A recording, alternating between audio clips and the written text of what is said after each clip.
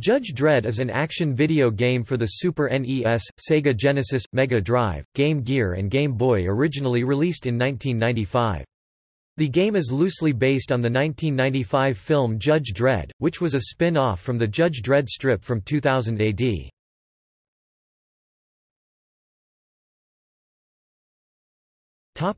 Gameplay. The game features run-and-gun gameplay with a variety of weapons. The player is given a choice to either execute criminals or arrest them. Levels range from the major futuristic city known as Mega City 1, a prison in a post-nuclear wasteland, ruins and a showdown with the rogue Judge Rico.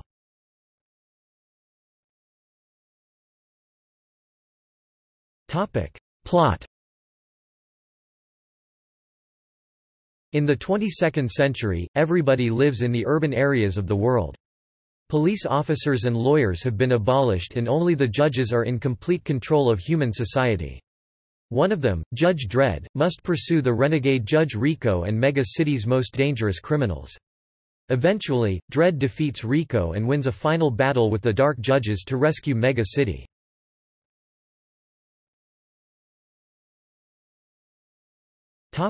Development. For 7 of the game's 12 levels, the backgrounds were created by digitizing sets from the movie. The remaining 5 levels use backgrounds based on the comic book.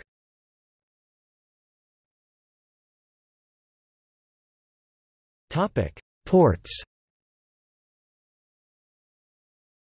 A conversion of the game was in development for the Atari Jaguar CD after Atari Corporation and Acclaim announced their partnership in March 1995 that included plans to release 3 titles for the system, but Judge Dredd was later licensed to Atari Corp. Months after the announcement of the partnership and was planned for a Q4 1995 release, but the port went unreleased for unknown reasons.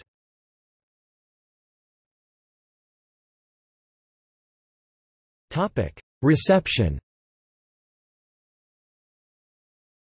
The 4 reviewers of Electronic Gaming Monthly criticized that the game's bosses are overly difficult, but generally approved of Judge Dredd for its large levels and selection of weapons, with one of their reviewers remarking that, "What Judge Dredd lacks in originality, it more than makes up for in playability." They were much more critical of the Genesis version, which they said suffers from inferior graphics, sound, and most importantly, control compared to the SNES version. Similarly, GamePro criticized the game's lack of originality but praised the large levels, selection of weapons, and the ability to arrest enemies instead of killing them. They too gave the Genesis version a more negative review on account of inferior graphics and sounds. Electronic Gaming Monthly reviewed that the game translates surprisingly well to the Game Boy, with most of the levels and graphical effects of the home versions, but that the Game Boy version also suffers from inferior sound quality. GamePro's review of the Game Boy version criticized that Judge Dredd is overly similar to previous handheld action-adventure games and has so-so controls, but concluded, "Is Judge Dredd tough? Not guilty. Is it terrific? Not guilty. Is it worth playing? Guilty." Next Generation reviewed the Genesis version of the game, rating it 3 stars out of 5, and stated that, in the end, Judge Dredd is guilty of one thing, it's yet another side-scroller.